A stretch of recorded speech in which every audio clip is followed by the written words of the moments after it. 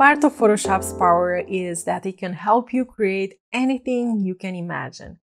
But how, for example, would you even go about turning this photo into a fun concept? We can select the biplane and then add a new background with puffy clouds.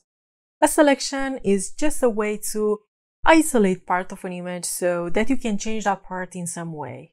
For example, let's select the grapefruit and then change its color from orange to yellow. Watch what happens if we try changing the color without first making a selection.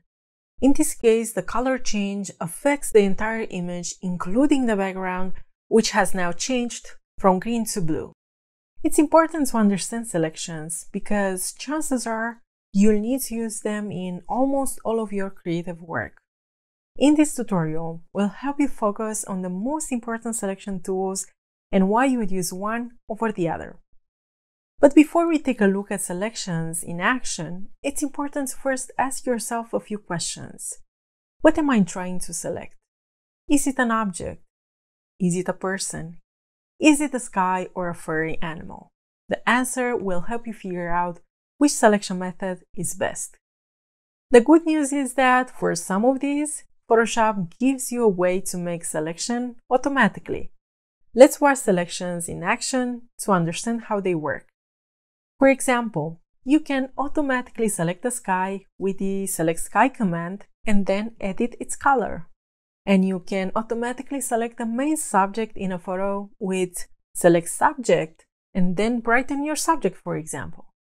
But what about everything else that doesn't have an automatic selection command? You can use methods like Color Range or the Magic Wand tool if your object is all one color.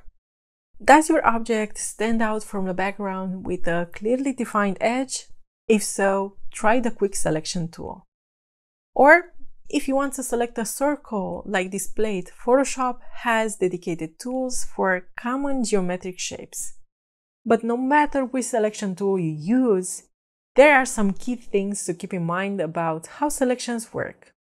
First, when you make a selection, these animated dashes called marching ants show you what's selected.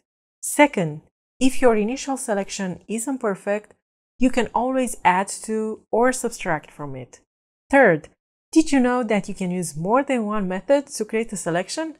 For example, if you get a selection like this using Select Subject, you might want to switch to the Quick Selection tool to add to your initial selection. So let's recap. Selections are great for isolating parts of an image that you want to change. Before selecting, evaluate your image and identify the changes you want to make so you can choose the best selection method for the job. There are ways to select common areas like a sky or main subject automatically.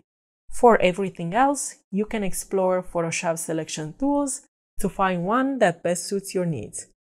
Now is your turn. Start this tutorial with step-by-step instructions to practice using selections.